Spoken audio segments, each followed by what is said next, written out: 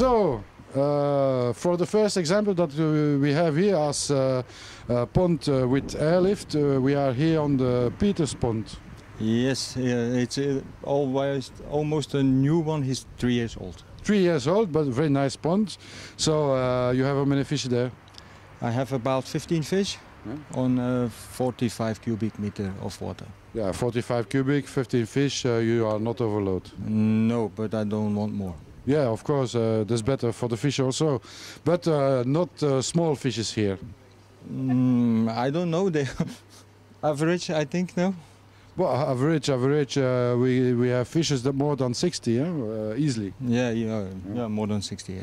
So, if a little word of your filtration system, so you have an airlift to drive the screw there?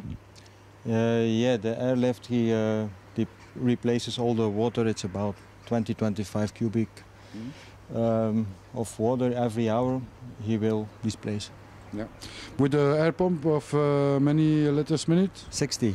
60? 60 liters of minute, yeah. So then after you have, of course, helix.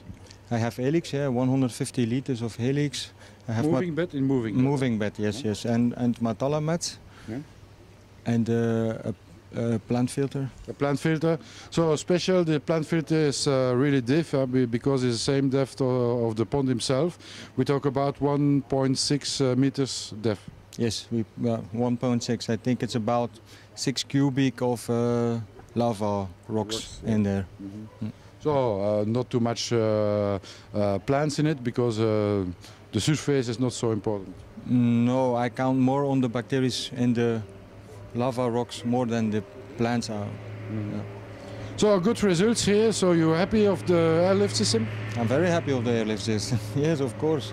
And it saves me half of electricity for the same amount of water. So half price of the electricity is very important today because electricity is more and more expensive. And almost no parts that can be broken. Mm-hmm. You don't have only an air pump. And really cheap to build. And really cheap to build, yes. So, but you have also a big phone on your outlet of your airlift, so it's a good thing also.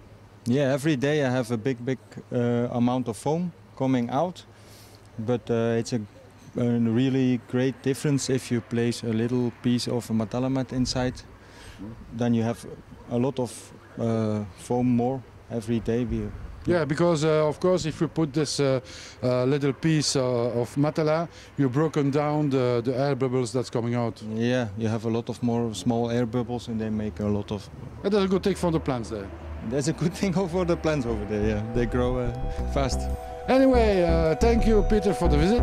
No problem, thank you very much. Stay with us, it's not finished.